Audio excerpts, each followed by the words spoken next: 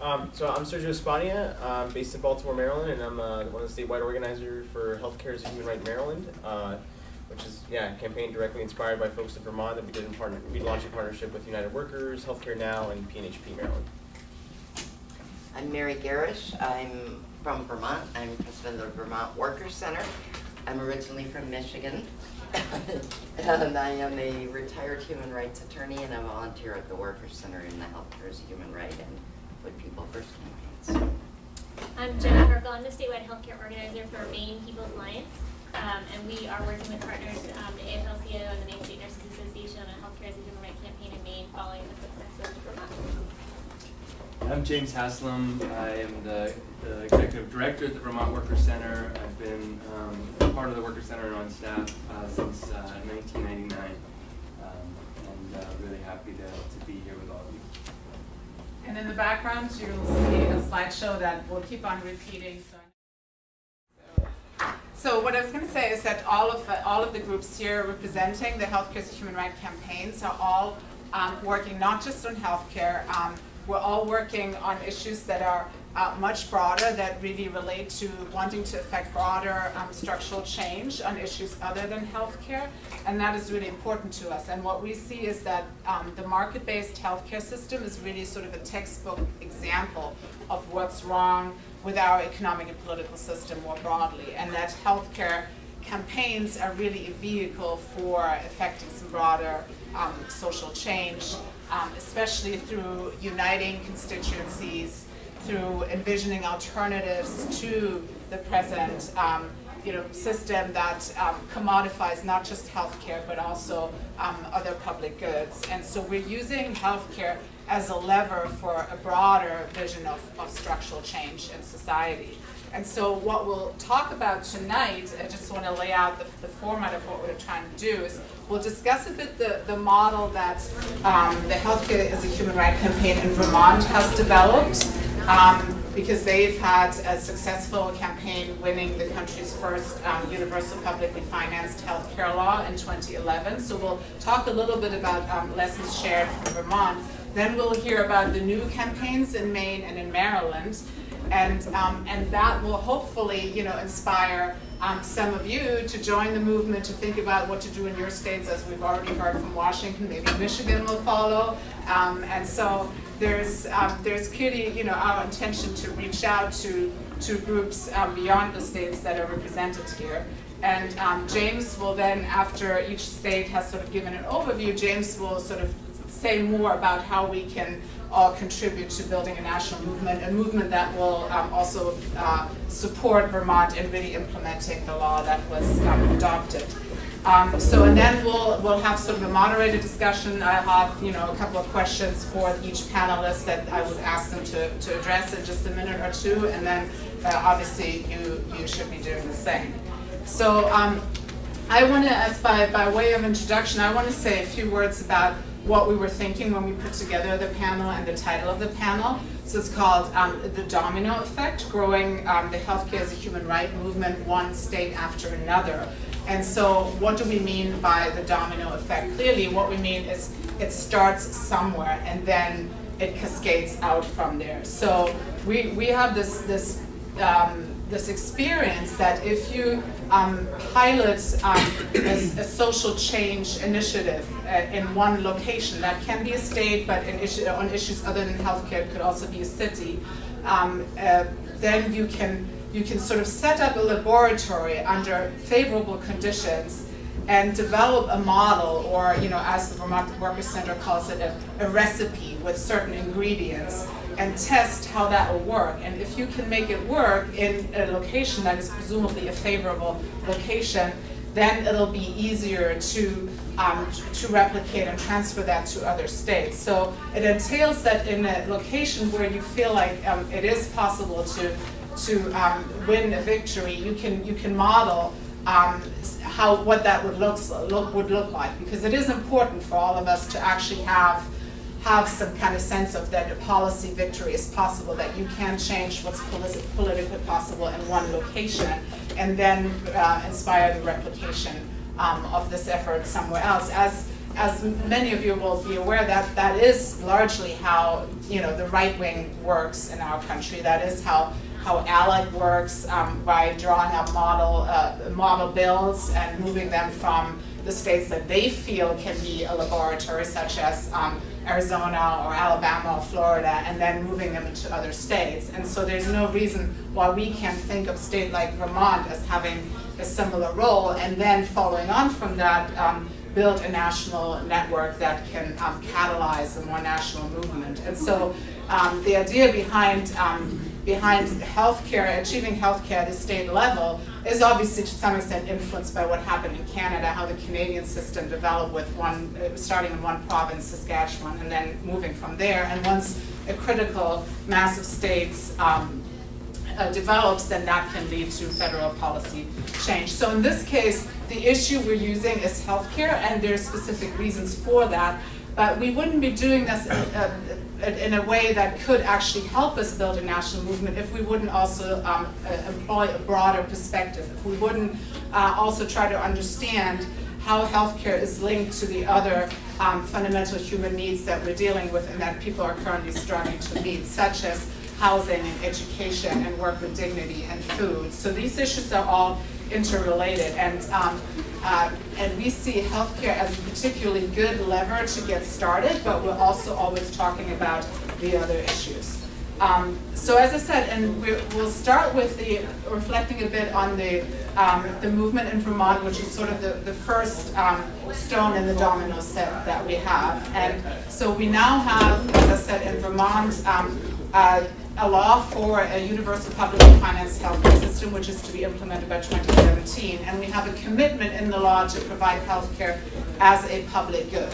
And we also have, with the Healthcare as a Human Rights campaign expanding into, and Mary and James will talk more about that, into a Put People First campaign, we have really a very solid movement for economic and social rights more generally. And the way that I would describe that sort of as a model that has been piloted in that one state is to really to look at how we use the human rights frame and how we use grassroots organizing as sort of the unique elements of this model. So my understanding is that the Healthcare as a Human Rights campaign really starts by identifying people's needs and then elevating people's voices as voices of the crisis of unmet needs. So there's a direct sort of start with the people that are most impacted by, for example, lack of access to healthcare, and then encouraging people to claim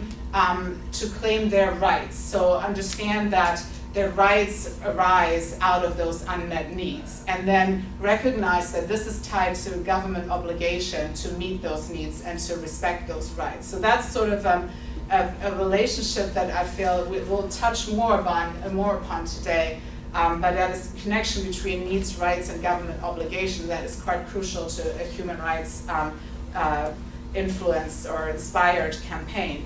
And that also helps to put people at the center of the struggle. So you're supporting people as active agents, as actors in affecting change and in achieving those concrete policy wins. And at the same time, you're not just doing that with a few selected individuals or experts, but you're doing it across the board. You're building a broad base of people involved. You're building unity across different groups of people, across constituencies, and across issues. So that's, again, why we always insist that it's not just healthcare, it's other issues as well.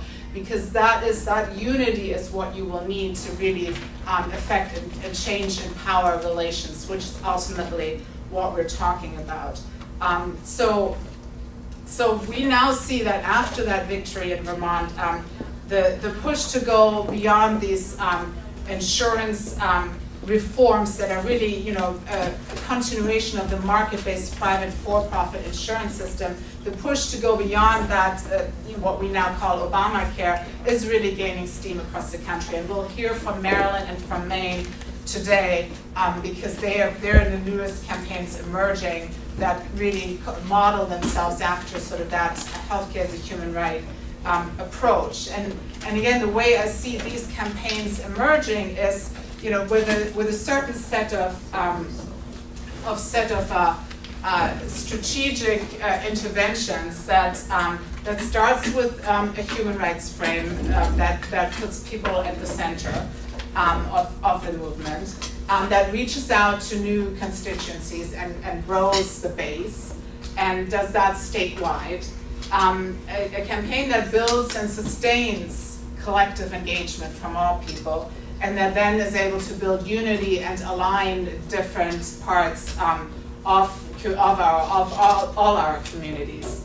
And this includes a focus on really raising awareness of how the current healthcare system works, but also how the current economic and political system works. So there's a consciousness building effort involved. It's raising people's expectations, what they can expect from government, and how they can expect to see their needs met.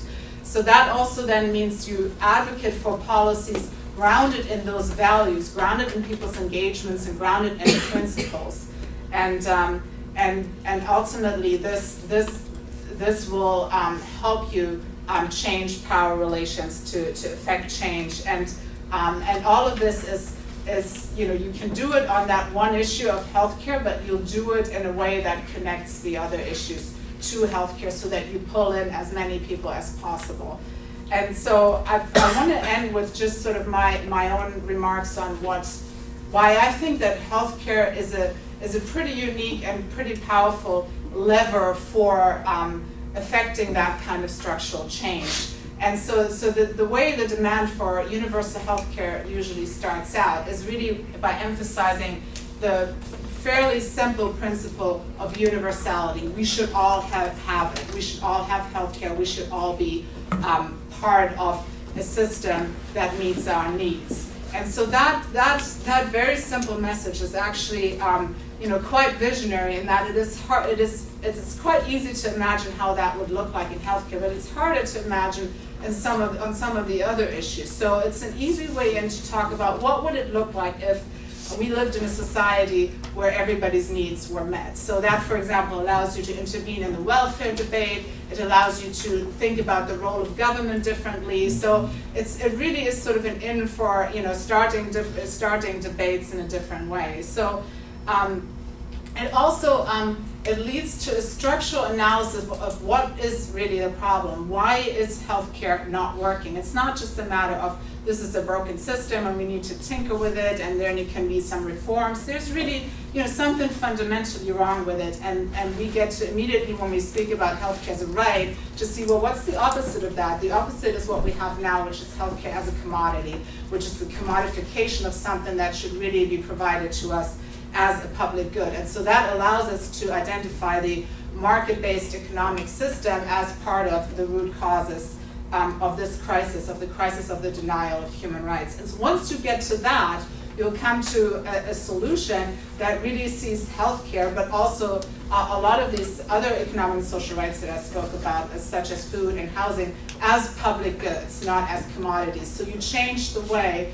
that these services are being provided to us by society and in society. So that leads to a different notion of how you approach access to these public goods. It's the notion of that we need to have equitable access to these public goods. So there's in healthcare, very clearly we want equity in access to getting care, and we want equity in the way that we finance the healthcare system, so that those who can pay more will pay more through taxes, and those who cannot pay at all don't have to pay at all, but you don't pay anything at the point of service. At the point of service, healthcare will be free.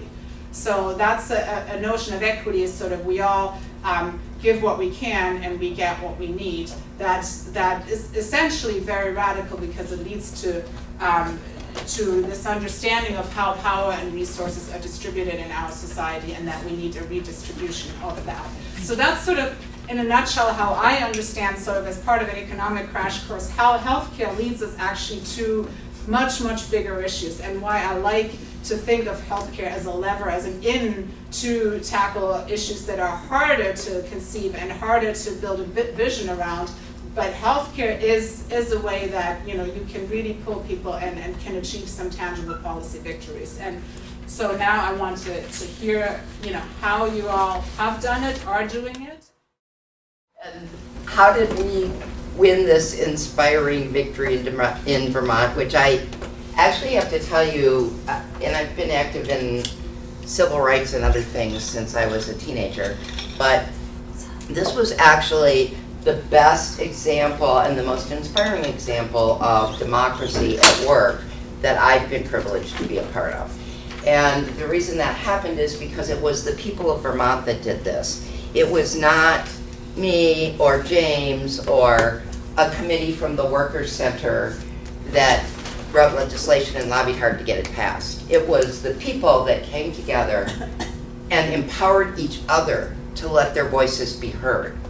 Folks who, like my neighbor who isn't able to read, she would never have gone to a meeting or a public forum with our legislators and even dreamed of attending, let alone said anything. But when she has other people standing with her, she feels empowered and she feels like she is a human being with dignity. And so that's why I want to say that the Healthcare is a Human Right campaign for me and for other issues as well. It's absolutely crucial that we did use and have used and are continuing to use 5 principles that every county in our state has an organizing committee. Every organizing committee agrees on those same 5 principles. So you can go from one end of the state to the other, there's not any debate about it. And the first one is universality, which Anya addressed somewhat. And universality means that not only that everybody gets access to medical care without barriers, but it means every human being has a right to health care, not health insurance, because health insurance has nothing to do with health care. But every human being has a right to health care. And that in and of itself sets up what I feel is a really successful model, because first of all, you're talking about humanity and you're looking at each other and seeing each other's faces and knowing that you're living beings with needs and feelings that can hurt and feel pain.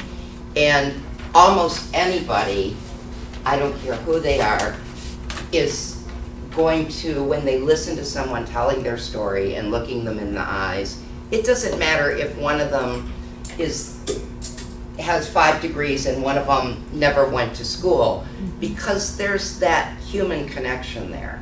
And so those things, they try and divide us, all the powers that be, by saying, well, you know, if you get this, so-and-so isn't getting that. And so you should really not, you know, work for them. You need to work for yourself. So when you talk about all people having health care, that might mean nobody gets it. That is such a myth, because actually, if one of us doesn't have the health care we need, I don't think any of the others of us can be happy with what health care we do have. And so we need to stand together as people across religious boundaries, across ethnic boundaries, across economic boundaries. So universality brings all of that in. And the second principle is equity, as Anya mentioned, and equity in terms of the way our healthcare is financed. It should be publicly financed, preferably through progressive taxation, and publicly administered, because it is a public good, just like other public goods, whether they be education or whatever, which are also being worn away at. But at any rate, so the equity thing, and also equity isn't just you get what's fair. It's a lot more than that, because it's you get what you need. So like, I may not need the same treatment that you need. So why would I want health care that says I can only get the treatment that you need? That's ridiculous. So we should each get the care that we need. So that's another aspect of equity, and of course no barriers to access. And then there is participation, which is where the grassroots movement comes in, because we all need to participate as human beings and stand together to make sure that our government, whether it's in this case a state government or hopefully ultimately our federal government, serves and protects our fundamental human rights, which are our needs. And by participation, we can actually empower each other to tip that scale. You know, when you're little, if you're like me and are mean to your brother, and I actually did this with my brother, you sit on one end of the teeter-totter and my little brother is up on the other end and he can't go anywhere, and that's pretty funny. But when it's me down on the ground, right, to me, right, exactly. When it's me down, when it's me up in the air and it's the insurance companies and big business down on the ground, that's not funny anymore. But if I get a couple thousand people up there with me, then we might start jumping and we might start making that thing move a little. And pretty soon, if we get enough people, who's going to be up in the air now? So that's why grassroots organizing, I think, was so important to the Vermont campaign. And so the next item is accountability. And that means that our government is accountable to serving our needs. They just are. That's what it says everywhere. That's what our history is. And that's what democracy is all about. We employ them. They don't employ us. So we get to hold them accountable for what they have or haven't done. And if enough of us get together, we can actually do that. And that's why I was so inspired by the people in Vermont coming together to actually hold the legislators accountable and say, we elected you, and we're telling you this is what we want. We want this done. And it did get done. And then, of course, there's transparency, which means that while they're in the process of sorting all of this out through our Green Mountain Care Board, people have to know what's going on. They have to be, shouldn't need 15 keys to unlock a box to find out where a meeting of the Green Mountain Care Board is. It should be accessible to everybody so that everybody can participate. And in fact, Act 48 does require that it says healthcare is a public good. It should be publicly financed. And it also requires transparency and public participation in what our healthcare is going to look like. And so for all of those reasons, the human rights framework, and what I'm calling the human rights framework is those 5 principles that we operate everything by, really works, because once everybody is on board in a frame of mind saying, you're right, universality means everybody. There's not a question. And we had this, some of you I'm sure know this story, but we had this right towards the end of Act 48 being passed, where a senator, embarrassingly enough, a senator from my district, co-sponsored an amendment to say that only citizens would be included in our health care. And originally, our legislators had told James and the Workers' Center that what we were trying to do wasn't politically possible. Just wouldn't work. So at this point, it's about to be passed, and they call again, and they say, you know what? If you insist on taking out the citizenship thing, the whole law is going to get scrapped. We just know it will. So all the people came together that were Workers' Center supporters and said, there's not really a question here. One of our main principles is universality. That means everybody who's a human being. So how can we possibly say that? And so they did not put in there that you had to be a citizen. So all of this helps us to prepare for a lot of the larger fights that Anya was referring to, because now we're all sort of like-minded about how we can hold the government accountable, and we can accomplish things that we're told aren't politically possible. Now, our work is far from done. We've got a lot of education to do, especially about the idea that what we want is health care, not health insurance, and we have to keep on that steady course.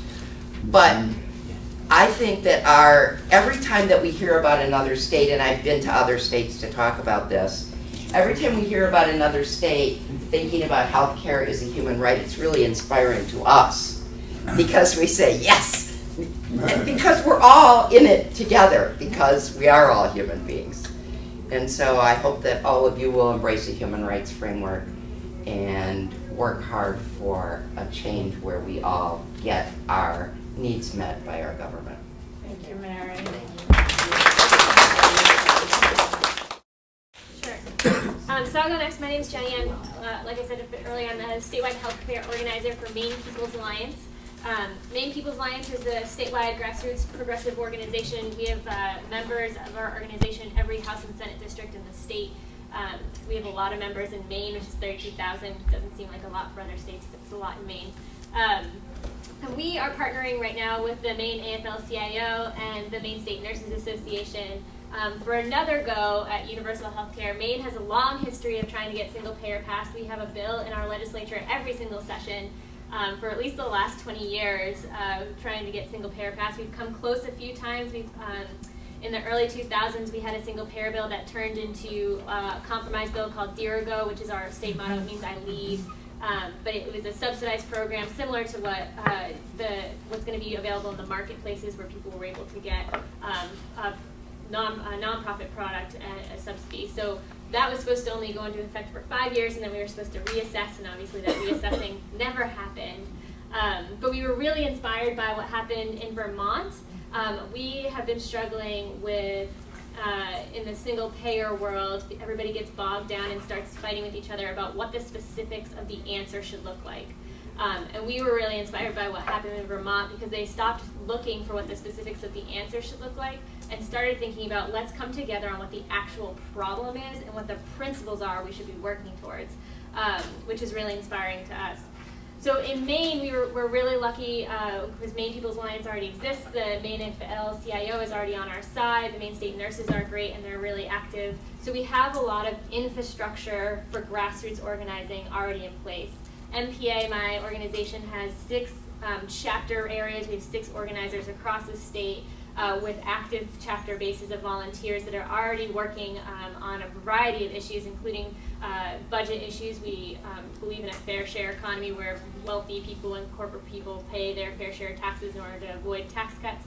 We work on housing, we work on the environment, we work on some worker justice issues like paid sick days. So we have a broad array of volunteers who have already started thinking in this sort of worldview, and they've also been working on healthcare for a really long time. We were involved in the passage of the Affordable Care Act, and we're still involved in the implementation, and we've been having conversations as an organization about we need to keep using this as a way to keep talking about healthcare, and we need to keep using it as a way of saying, all right, it's stopping the worst insurance practices, but it's not going to cover everyone, and it's not good enough, so what's the next step forward? In Maine, we are really hopeful that we could pass a bill towards healthcare as a human right in the next couple of years, depending on what happens in our political scene. Some of you may have heard of our Tea Party buffoon governor, who likes to say really ridiculous things and get on the Colbert Show a lot. But we are traditionally a blue state. Like I said, we've done a lot of work. We used to be one of the leaders in healthcare. We used to have a lot of people covered under health insurance. And we've always done experimental things with healthcare. So the past 3 years have been really difficult for us. We've seen a lot of backwards momentum. So in 2014, so next year, we have high hopes that we can hopefully get this guy out. In 2012, we were able to turn our state house and state senate back to Democrat control. And we're also making sure that the folks that we're getting elected aren't just any Joe Schmo with a D next to their name. They're actually like progressive people who really will do something effective when they get up there, and we're hoping that the same will be true of the governor. And I love the story that James always tells about. They were in a similar situation. Their Republican governor wasn't quite as bad as ours was, but when they had a governor's election, right in the midst of all this work that they were doing, they were able to change the scene. So they had a large primary rate of Democratic candidates who were running for governor, all of whom were saying single payer is not politically possible, which is something we hear all the time, even from our biggest allies. It's just not politically possible.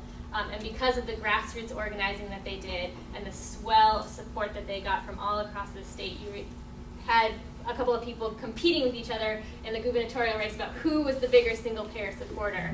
And when I tell my folks and my volunteers that in my state, they get really excited because we can change the narrative of the governor's race next year. We can make a clear difference between between the two candidates, and we hopefully won't end up in the same position we're in now, because in Maine, The reason we're in the position we're in now is because the vote was split between a Democrat and an independent last time, and then the Republican won with just 39% of the vote. And he's held steady at 39% favorability rating the entire time he's been in office. So that those 39% are going to vote for him again. We just need to make sure that the rest of the state knows the difference between the other two candidates and knows who they should vote for. So we're hopeful that this can be really the issue.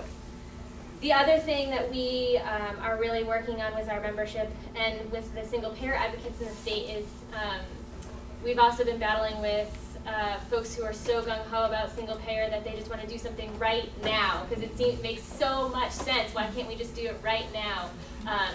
But the fact is that our politicians don't believe it's politically possible, so we have to change their minds around that, and that is going to take time. We also have to get everyone else in the state who isn't paying attention to this issue to come together with a common understanding of what the problem is.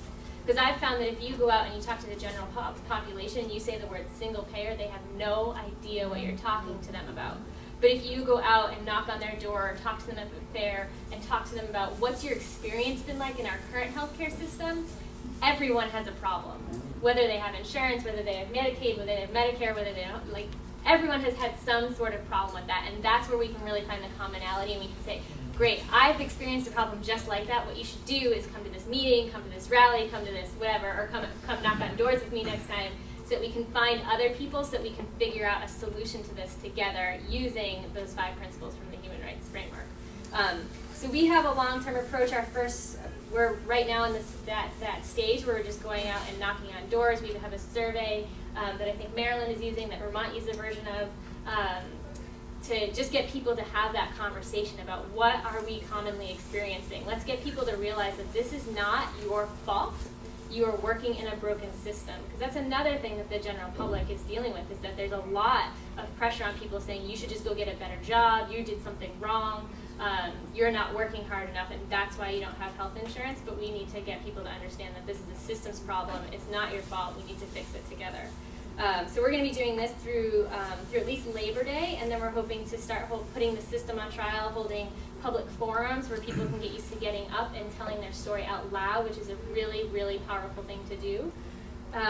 And then once people have had experience with that, then we'll hopefully win the governor's race in some way, shape, or form, and be able to take those stories to Augusta, our state capital, and use those stories there in public forums to get a real bill passed in some way, shape, or form. All right, so yeah, as I mentioned earlier, I'm from Maryland, and with the Healthcare is a Human Right Maryland campaign, which is was started by kind of a coalition of 3 organizations.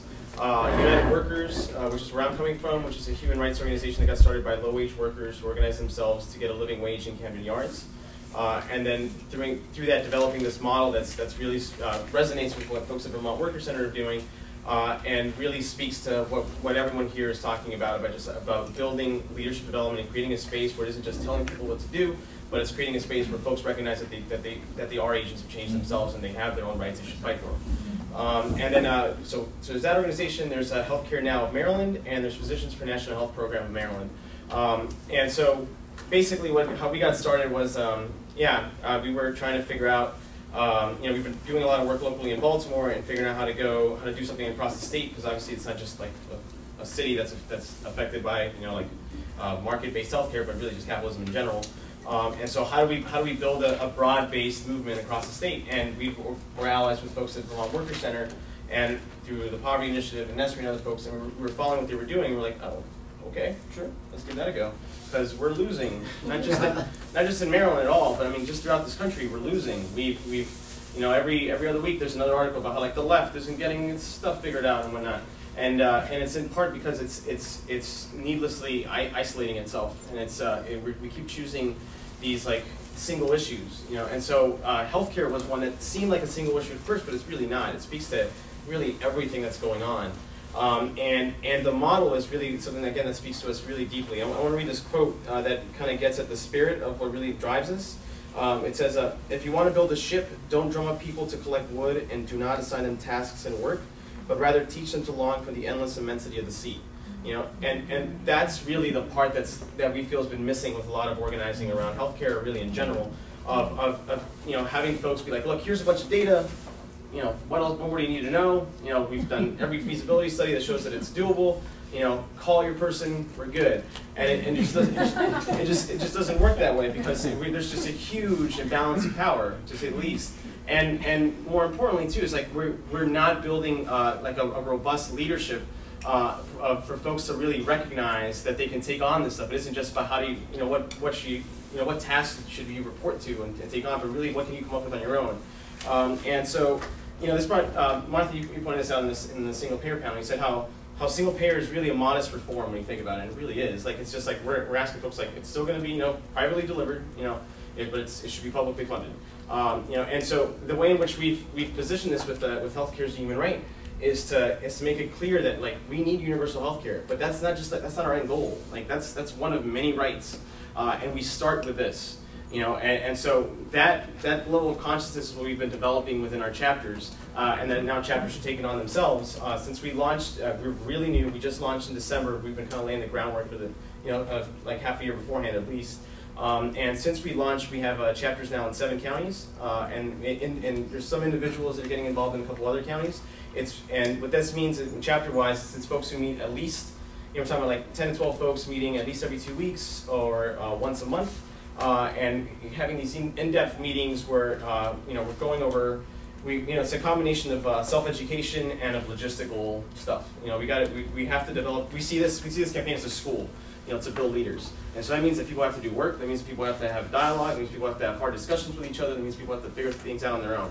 So how we do that is we have a space at our meetings where we start or end with half the portion focused on an education. What that means is we have these you know, these very broad units around power dynamics, the history of organizing in this country and abroad. What does it mean for something to be a human right? You know, the principles, which are extremely crucial for us. I would actually, we're going to sound redundant, but I think that's fine, because there's something to these principles, and the fact that, you know, we were talking about this in the other one, like when a lot of folks don't know what single payer is, you know, like, or even if you say Medicare for all, sometimes it's a little too politicized, you know, and folks can't really connect the dots. I mean, there are a lot of folks who think that Obamacare is single payer and just like think like, oh, it's in October or something, everything's figured out.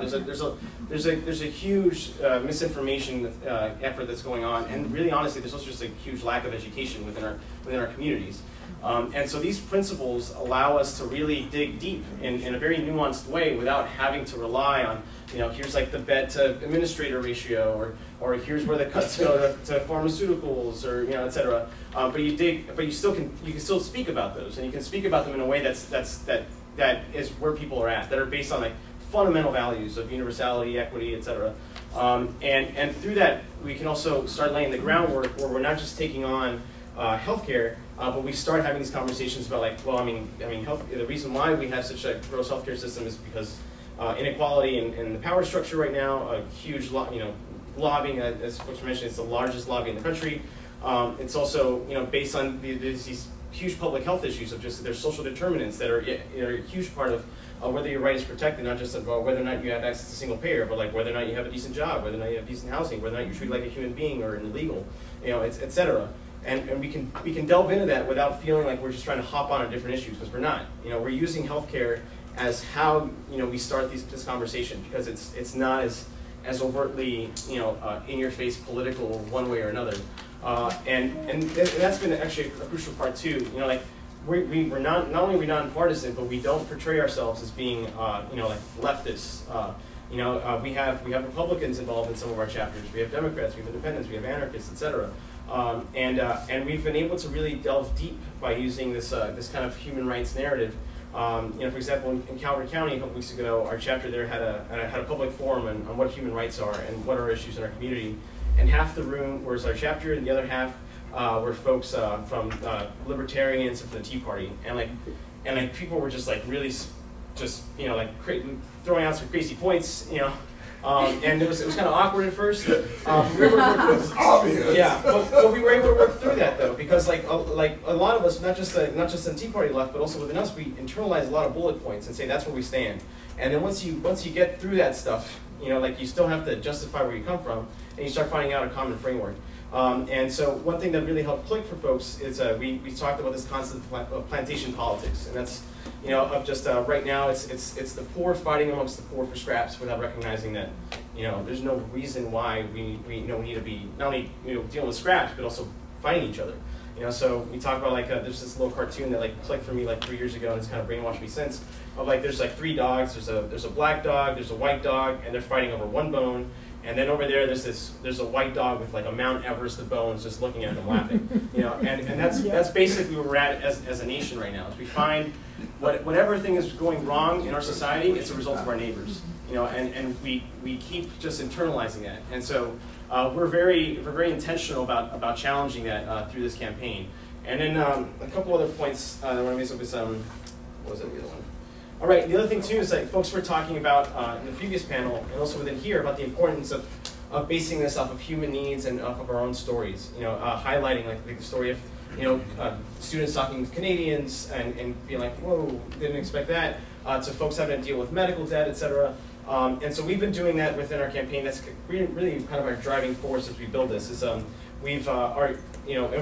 we see all these things as opportunities to develop leaders in our chapters. So in the first few months, we've been doing these healthcare surveys around the state, and that's given us an excuse for chapters to get experience talking to strangers, having difficult conversations, having a lot of positive ones, because the majority of people are on our side. We just forget that because we don't talk to each other. And then so we do these surveys, and from there we started get a list of folks around the counties that are interested in this and that have issues. And then from there we've started having these speak outs across the state. We're having so we're pretty new, but we're having our 3rd one in Frederick in a couple of weeks. And at these speak outs, we have folks from all over the counties come in and just share their healthcare stories, having to deal with medical debt, medical bankruptcy, insurance only covering 3 treatments when they need 5 to live, just a wide range of insanity.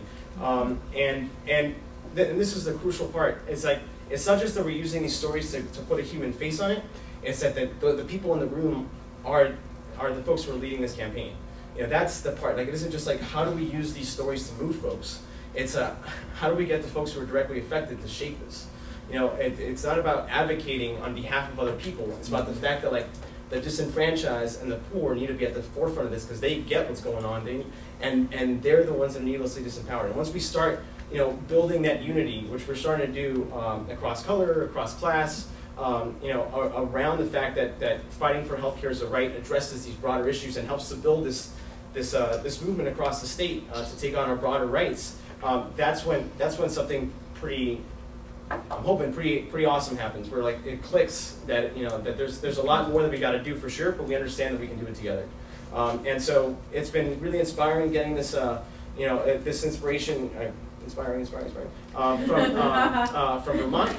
But this is something that hasn't just come from Vermont or that's just come from Maryland. This is something that is universally known. We understand that's why it's called. Who's black come from? Yeah, I haven't seen that sketch. But so it's just about tapping into it's not here's the right ism. Everybody read this book on this ism. It's just we're reminding ourselves that we're all human beings. And so what does that mean when we work together? What does that mean when we build a community that's based off of meeting our needs? So that's kind of what's going on so far. Yeah, you talked about some healthcare surveys you did. Did you use any polling as well, work with universities to get data on what the overall percentage of people in the state would be in favor of a state single payer? Obviously using language that is accessible and things like that. You mean in creating the survey? Yeah, I don't know if did you guys work with anyone to maybe do something like that? Yeah, we work with some people. Folks at NESRI have been instrumental in helping us to build a survey that just does ask these questions in ways that are pretty successful, but while not also being super biased. But with that said, I'm not gonna fib. The aim with this is we already know where we stand. The majority of the country does support universal health care. Right. The majority of Maryland, for sure. We're pretty solid blue states. And not just blue, but folks just get it. Folks have to deal with the bills. So we know that the majority of people are on our side. The catch is how do we reach out to one another. So the surveys are an excuse for us to do that. We have questions about have you ever had to deal with medical debt? Do you believe healthcare is a right? Do you believe the government has an obligation to protect that right? would you rather support a publicly funded system over one that's got, you know, insurance companies in the middle? It's phrased a little more eloquently than that, but, you know, like, and so through the surveys, you know, you kind of have like this structured excuse to have a pretty in-depth conversation with folks, and so it's yeah, so it allows us to dig in with folks and find potential. So it's not an opinion polling or testing tool as some of the, you know, whatever other political campaigns do, but it is a tool to engage with people and to hear from them and have these conversations. And then obviously you can and you will then report out what you hear. And you know, Vermont has done that in 2008, 2009. They did that kind of surveying in that way, and found that, you know, 95% of the people they surveyed believed that healthcare is a human right. That doesn't mean that we conducted a scientific poll, but it means we have a lot of people that become engaged in this and that have a stake in it and that are going to be active with us. That's what it means. So that's how we all sort of use these kinds of tools. I just wanted to ask a little bit of this for Maine. Where is your office located, and how, if you had an opportunity, Maine is a huge state, to get out to the northern part. Yeah, luckily most of it doesn't even have roads, it's just trees. But my organization has 3 offices, one in Portland, which is southern, one in Lewiston, which is right in the middle, and then one in Bangor, which is the most northern, highly populated area. And then there's, you can drive for like 5 more hours north. But Presque Isle and right, and we do have folks up there. They're just not they're not part of like an active chapter, but that's why we partnered with the Maine State Nurses Association and the AFL-CIO, because they have members who are active in the hospitals and at you know, industrial places where they can get active there and start their own things there. So we have the entire state covered, except for, you know, the part where there's no roads or trees. Any more questions? Yes, please. I have a question about the accountability. How did you actually put that into practice? Oh, okay. In a sense of, I'm happy that. or a specific example of how that was done, because people will see that people are elected every 2 years or 3 years, so after the election they just fall asleep. Or Right. Well, actually, we had a series of public forums where we invited our legislators. This is one way. First of all, we had a team of people at the State House most days that were in committee hearings, and they would report back to people in their areas. You know, here's what your rep said today. Isn't that disgusting? But anyway, but the public forums, I think, were really, for me anyway, the most useful, where we invited our legislators to come, and we invited the general public to come. So you get maybe 100 people. It's not the whole town, but you know. And we had good luck about all our legislators coming, most of the time. There was 1 or 2 that didn't. And then the format was such that there would be introductions, and then the moderator would have several yes or no type questions that she would ask each candidate or each legislator, because this didn't happen just during election years. This happens all the time to keep people on track. And one, in this instance, the relevant one would be, do you believe healthcare is a human right, yes or no? For the people that said yes, that was great, and then the people in the town would be in touch with them saying, okay, what do you need from us in order to champion our cause, and talk it up to your other legislators. The people that said no, their constituents were notified that they had said no, so that their constituents could say, what are you thinking? And keep harassing them about it and say, you know, I may have voted for you last time, but hey, get a grip. So I think the public forums were one very, very useful method of accountability. Does that answer the question? Does it? One more question, if there is any. Okay. Yeah. Can you make the difference between health care and health insurance? Yeah, I would love to do that, because it's a pet peeve of mine. I came from a family of parents who were both in the medical profession, and who said nobody should ever be deprived of health care because they can't afford it. And yet, half the time the insurance didn't pay for what patients needed, so they wound up getting the care anyway because My dad believed in socialized medicine, but so healthcare is a whole spectrum of needs that we have to stay healthy. And when we talk about it in a clinical or a medical setting, we're talking about it could be nutrition, it could be acupuncture, it could be any other kind of alternative medical, it could be Reiki, any of those things. And it's what you need to not only maintain your maximum health so that you can live your life to the fullest, but to, if you have some chronic illness, to be able to access whatever you need to manage that illness and still live an independent life. Whereas health insurance is something that I pay for. They hope I don't ever use it because that's the only time they make money. The only things that they're gonna help me pay for are this little box of listed items. And if acupuncture isn't in there, forget it, I'm not getting any help paying for that. And it doesn't matter if and we've seen people who need transplants who can't get them, who the insurance company won't pay because, well, they're probably gonna die anyway. You know, that's not healthcare. So health insurance is what we've all grown up with, thinking, oh gee, is it covered? Can I do it? So the paradigm shift is between that mentality of a benefits package and just getting the care you need. It's just, you know, a totally different perspective on things. Does that help any? Yes. James, over to you. Okay, before I forget, did everyone get a chance to sign in on the Healthcare is a Human Right campaign? Did that go around? I think it went around. Okay. Cool. Some people might not know. Yeah.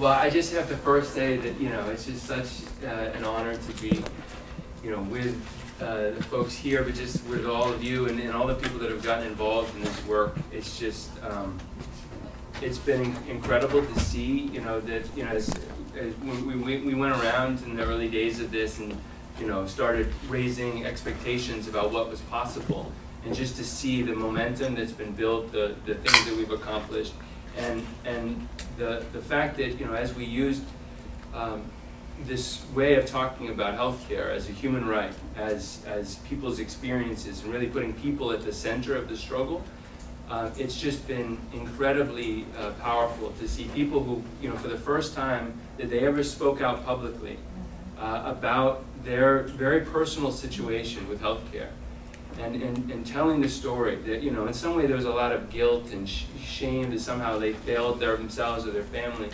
Tell that story and then see their neighbors say a very similar story, you know, and then, you know, see that the power that had on people's communities and ultimately in changing what was politically possible. But looking back 5 years later, now seeing those people that are now leaders of a movement and have seen something that was like something that they were struggling with, and really thought it was just something that could never be changed, to be now something that has been changed and that we are changing and that they were part of that.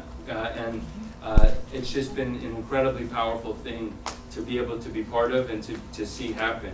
And you know, the Vermont Workers Center back in when we started in 1998, you know, we had a big broad mission around like the rights of working people, and you know what that would mean around housing and education and child care and a healthy environment and all of these kind of things. And then we, you know, started trying to do some of that work and focusing a lot on workers' rights and livable wages. And from the very beginning, we supported single-payer health care.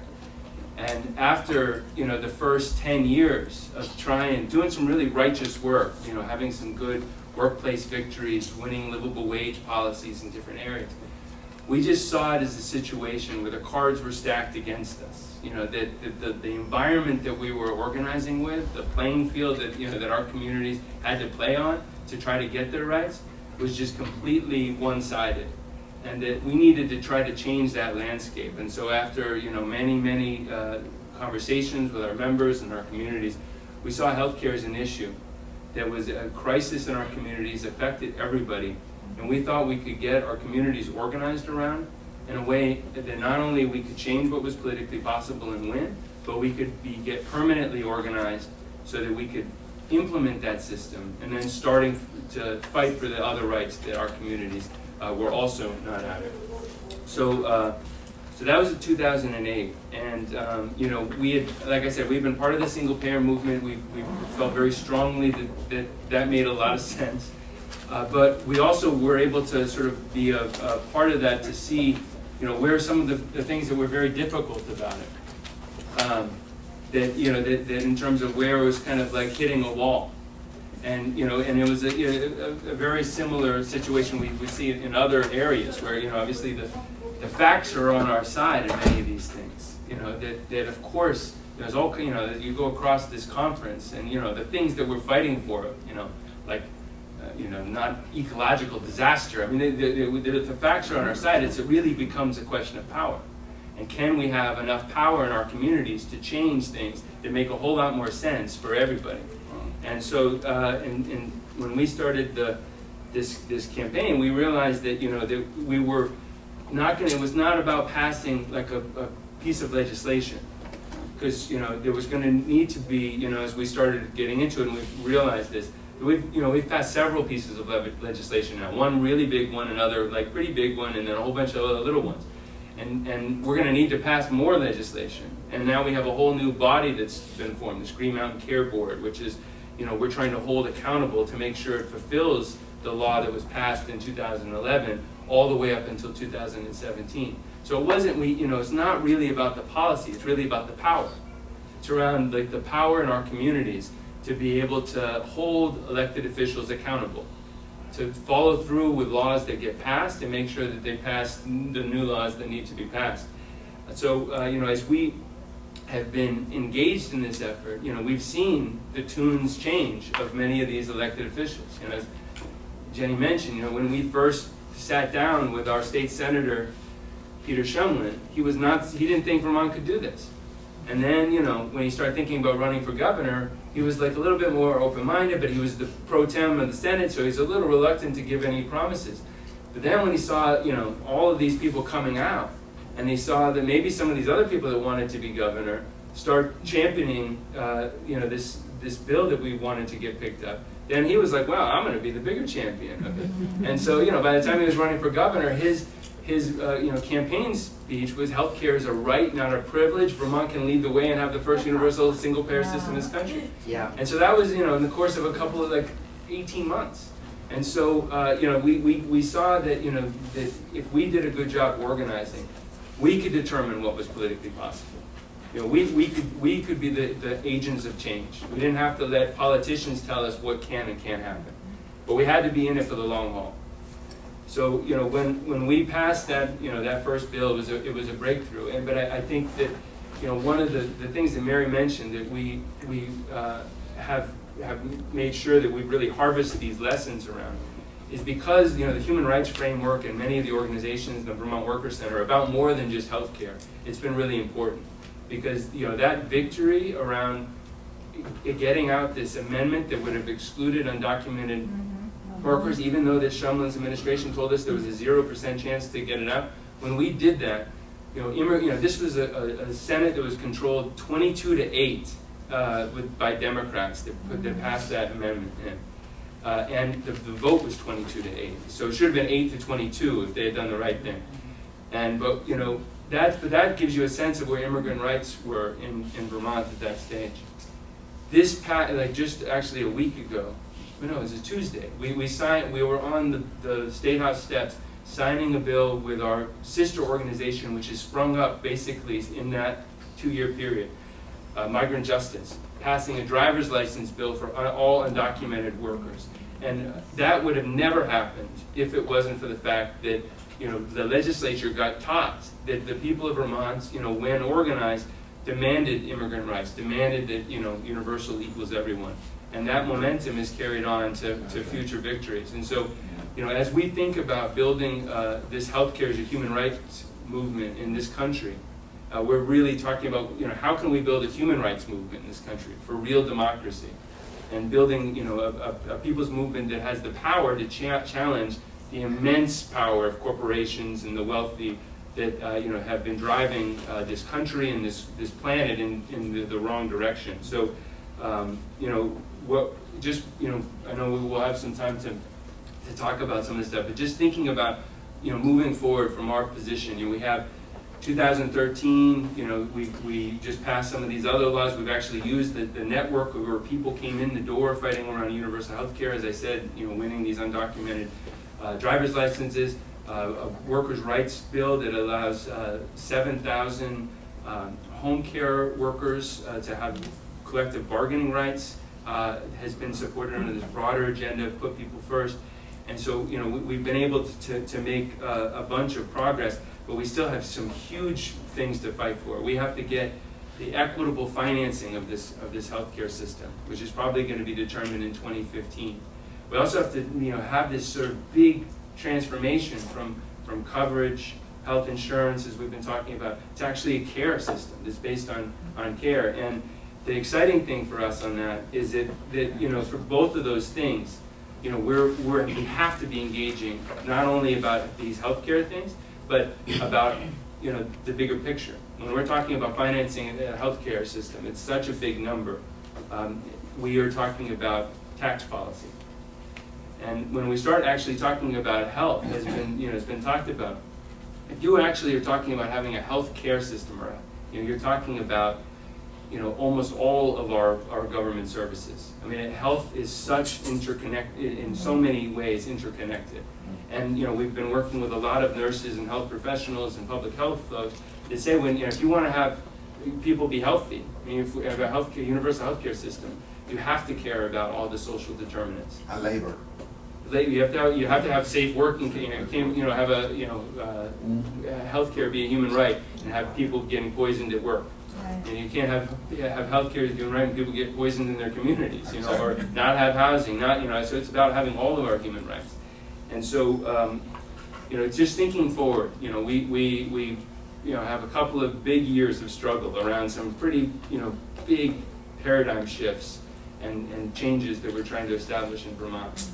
And, you know, ideally, you know, 2017 rolls around, we're able to have a system where every single Vermonter has access to Green Mountain Care that's equitably financed, and is, you know, getting all the needs that they anything that they need. And we have a system where we have, you know, real participation on a community level in what our healthcare system looks like.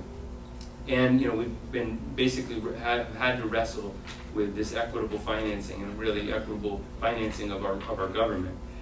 And right on our heels is Maine and Maryland, you know, and so, you know, just thinking about, like, building a movement in this country. I mean, there's so many of our local struggles in states. We've been on the defensive.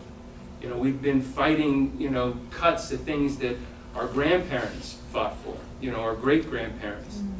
And so, you know, in this case, you know, we'll be able to go on the offensive, you know, win a universal healthcare system that we should have had a long time ago in this country, and have it be part of a broader movement for human rights and for real democracy in our communities. And so, you know, we have one state, you know, how much easier will it be when, you know, if we get this right in Vermont and in Maine and in Maryland and in New York and in, you know, Pennsylvania, California, Washington, you know, there's huge movements in Michigan. So I'm the Mount Gospel of the nation, right? Yeah, well, Sure. So that's the way it should be. That's the idea, you know, that we'll be able to do this. So one of the things just I wanted to lift up, that we've really been trying to harvest as much as we can in Vermont, and talking with folks in Maine and Maryland and Pennsylvania, and is really thinking about this sort of organizing model. What does it take to get our communities organized? You know, it's not just about, like, sort of, you know, a one-time sign a petition, tell us your story, and then we will never talk to you again. I mean, it really is about, you know, that relationship building that happens on a community level with our coworkers, our neighbors, our families and friends, and really, you know, needing to build a transformative consciousness in our communities. You know, a lot of the reasons why these victories happened with our great-grandparents, because they had a different class consciousness. They had a different. We didn't have to reteach people then about organizing. They knew organizing. They were organizing in their workplaces. They were organizing. in their communities. They knew who the real opposition was, and it wasn't these ways that our communities have been divided against each other. They knew the bankers were the problem. They knew that.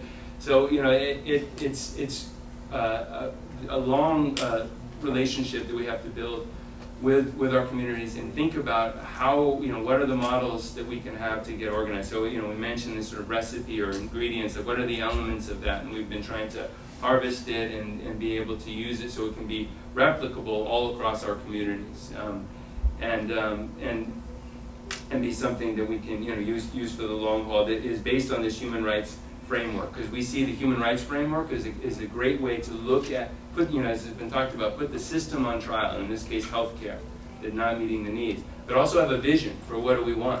And these principles are guidelines to that vision of what we can have that actually does meet the needs, where it's universal and equitable, but accountable and transparent, so that we have the real democracy necessary to make it work.